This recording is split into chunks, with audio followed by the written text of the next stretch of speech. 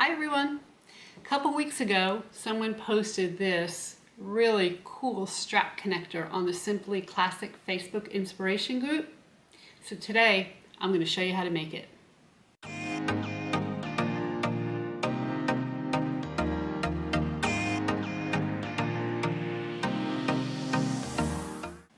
Hi everyone, I am Chris and this is Simply Classic. Welcome to my channel. Today's going to be just a really quick tutorial on how to make this strap connector. You want to go to my website, simplyclassic.net, and download the pattern piece. It's free, so you can go ahead and make this. You're going to need this pattern piece for it. There's several different things we need for this because we do actually have what they call a button here. It's kind of like a rivet or a Chicago screw, and it has a head on it, a round head. Okay, I'm going to link below in the description where I got everything that I'm going to show you here today, everything out of the ordinary anyway, the punch for it and then the button buckles. I'll show you all that, and then you're going to need a 1.5 inch, some kind of either D-ring or rectangle ring. The picture in the Simply Classic Inspiration group has a rectangle ring. I didn't have one, so we're just going to improvise. And then it's going to a 1/2 inch ring at the bottom. You could even use 5/8 if you wanted to. Okay? So let me show you everything we need for this project. Okay, today of course you're going to need your pattern piece. You're also going to need to cut another piece that is 1 inch long by, 1 inch wide by 2¼ inches long. Now I'm using leather today to show you how to do this, but of course faux leather or some kind of cork, any kind of non-fraying fabric will work. You want to, you're of course also going to need the Sam Browne buckle. Mine is a screw-on and I got it from Gold Star Tool. Again, I will link that below for you. You're going to need a small rivet. You're going to need a rivet setter. The presses don't work great for this. You're also going to need this punch. This is a button punch, and you can see it's got not only the punch, but it's got this other piece down here. And what that does is it punches this extra little line right here, okay? Now, if you don't have this punch, you don't want to order the punch, no problem. You can just use a regular punch and then just use an X-Acto knife to make that extra little slit. The great thing about the strap connector is you don't really need a swivel clip for it. Essentially, this is the connector and the swivel clip in one. So you would take and unhook this, and then you would just unthread it and remove it from your bag. And then just thread it on back to get it back on. And I kind of wondered about the strength of this because, you know, if you've got a pretty heavy bag, that could be a lot of weight. And I'll tell you, I've really tried to pull this and it's pretty strong. I think, you know, I really think you'd be okay with it. All right, you're gonna need some kind of marking pen, a ruler, a hole punch, an actual hole punch, okay? So take your pattern piece and the first thing you want to do is mark your center. So you'll see on the pattern piece I actually have the center line marked. So I'm just going to draw a little line here and then draw this across. Okay, so there's my center. Now line your pattern piece center up with that line, and then we're going to actually punch out this top hole. So I'm just going to mark that.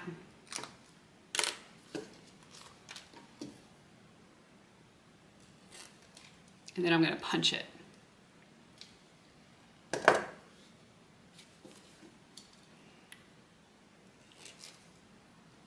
Okay.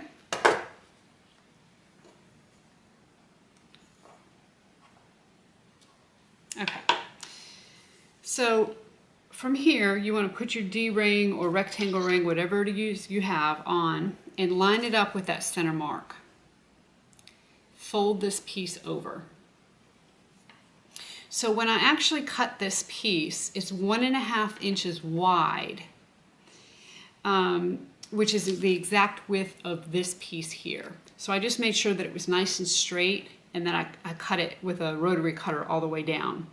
And the length of it is about 12 inches, okay?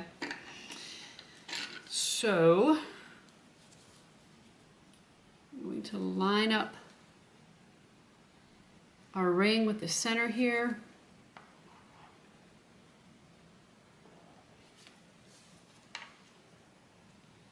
You can put a clip just to kind of hold everything in place.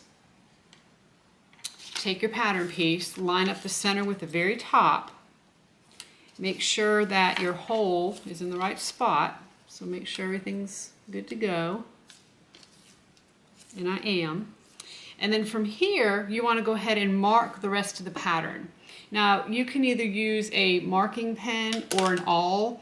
If you're using leather, I'm actually going to use an awl to do this. So I'm just going to hold this in place, and I'm just going to draw this out. And this is going to actually be my cutting line.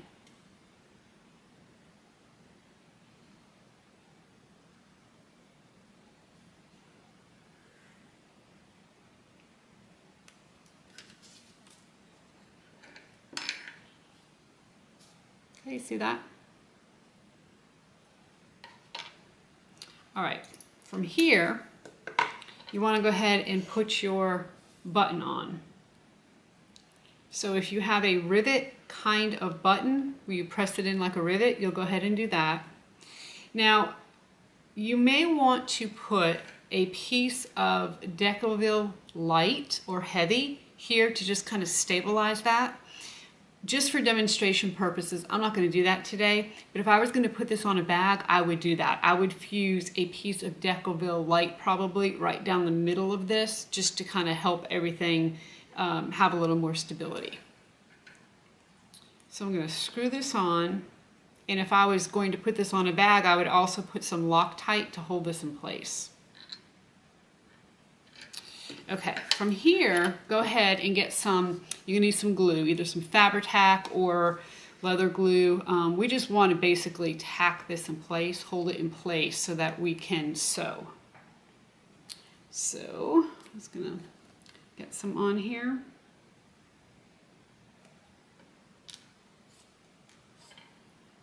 And if you've used Fabri-Tac, you know it really dries quickly, which is why I'm using this today.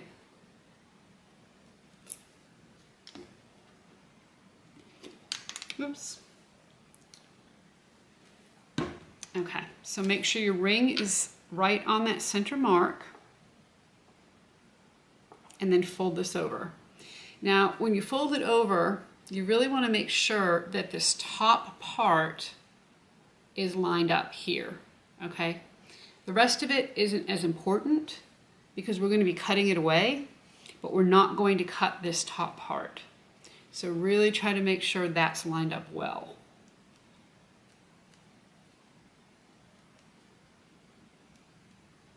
So at this point, this is what you should have. And see how nice and clean my edges are lined up right here and right here. I'm just worried from this line above. Okay.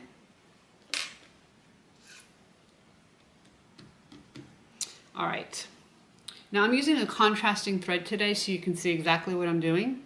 I'm going to zoom you in, and basically what we're going to do is we're going to stitch across the top as close as we can to the ring. Then of course we're going to stitch down and around. You don't want to stitch on the line you made. You want to stitch, because that's your cutting line, remember. You want to stitch about 1/8 of an inch to the inside of that line. I also have my zipper foot on here because I want to get as close as I can to this ring. So let's go ahead and get you positioned so that we can get this sewn. Okay, so just getting as close to the ring as possible.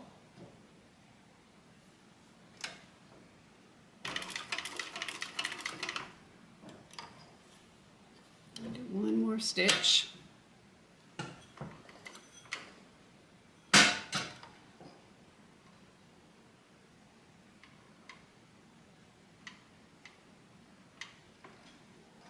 Now when you go to turn, you want to make sure you protect your hardware here. So I'm just going to put this on and then sew down the side here. And turn.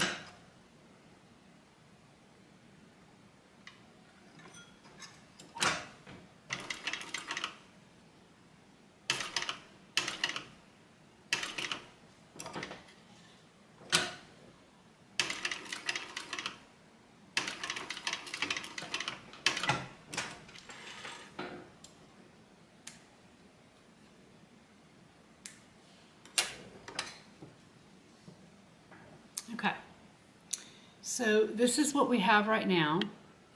Oops. And there it is from the back. You want to get your super sharp pair of scissors here.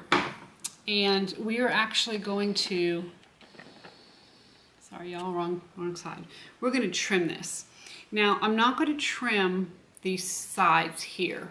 I'm not going to trim this here. I'm going to trim these angles, then I'm going to trim all the way down and back up.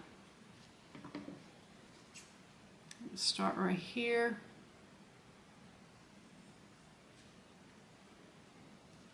And you don't want to do choppy cuts. You want to try to go ahead and get them nice and smooth and clean. And I'm using my line as a guide on where to cut.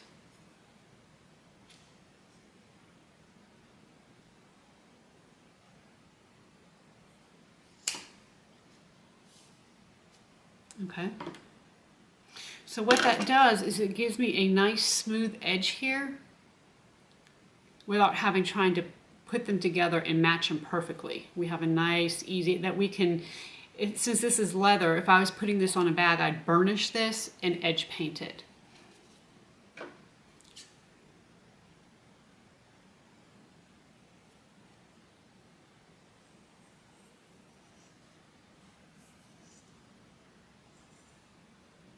You want to just take your time with this. Try to get the two sides looking as close as possible to each other. Okay? And then there's the back. All right. For your strap keeper, if you have a 1-inch piece and you're using a cork or a faux leather, you can go ahead and fold your sides. Just do your normal thing where you fold your long ends into the middle and then top stitch. This is going to be too thick for me to do that. So all I'm going to do is do 2 lines of top stitching down this. Now I cut it larger so that I could get in. It's hard to top stitch a tiny little, you know, 1/4-inch piece of leather. So I made it larger. I'm going to stitch 2 lines in the middle but close together, and then I'm going to trim it with my scissors.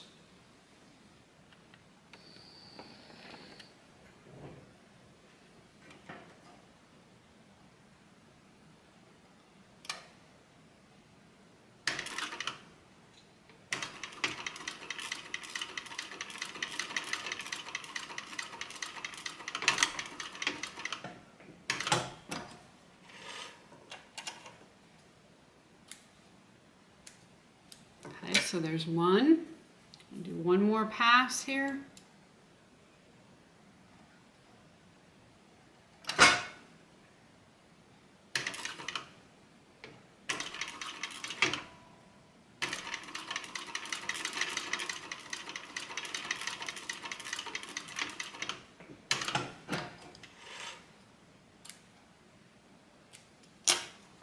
Okay, and then you can either use, it's probably a little bit too close, but, well, come on, focus.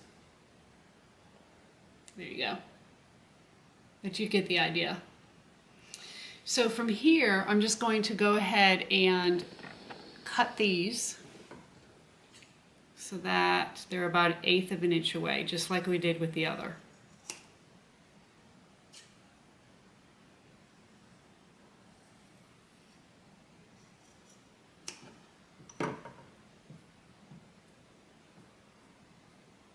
All right.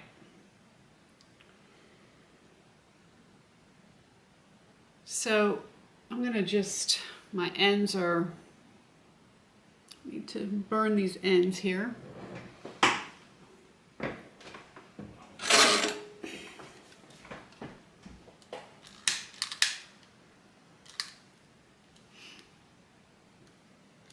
And all I'm doing is just burning the threads. Okay. You want to go ahead and punch 2 holes in this strap keeper, 1 on each end. And then what we're going to do is fold it back on itself. So we're going to take it, we're just going to fold it back on itself, and we're going to hold it together with a rivet right there. This is probably the hardest part of this entire project, is setting that rivet. At least that's been for me. So,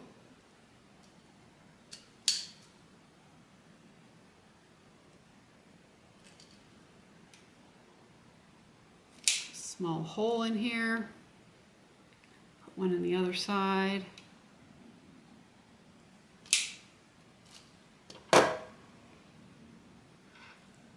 So you're going to take your rivet, you're going to put it underneath, or put it from the bottom up, and then fold the top over that.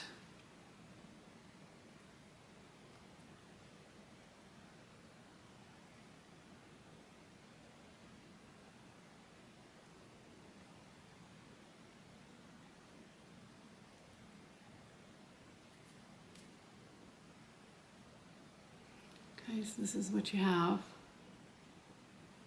We're going to put the cap on. And then we're going to set this rivet.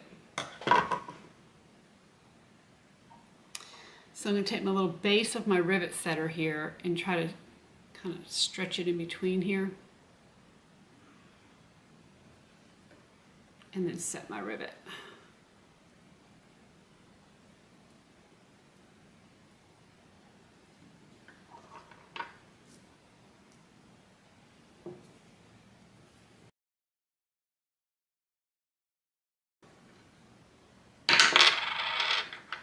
Okay. So now we have a teeny tiny little strap keeper. Take your main piece again, and we need to go ahead and punch the hole for the button. So if you notice on your piece, on your pattern piece that I made, look at the direction of that little tiny line there. That's the direction you want the slit to be in.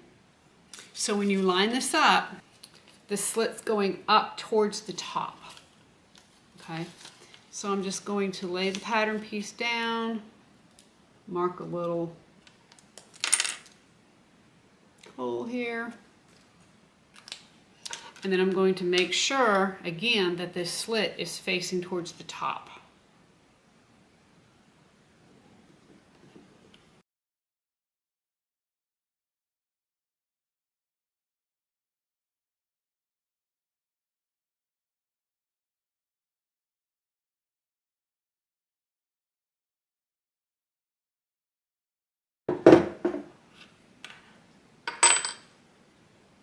Okay.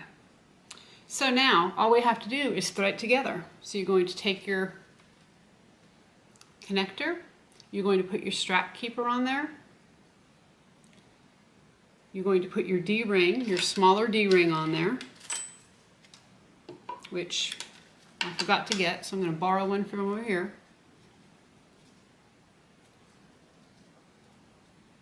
I think. There we go.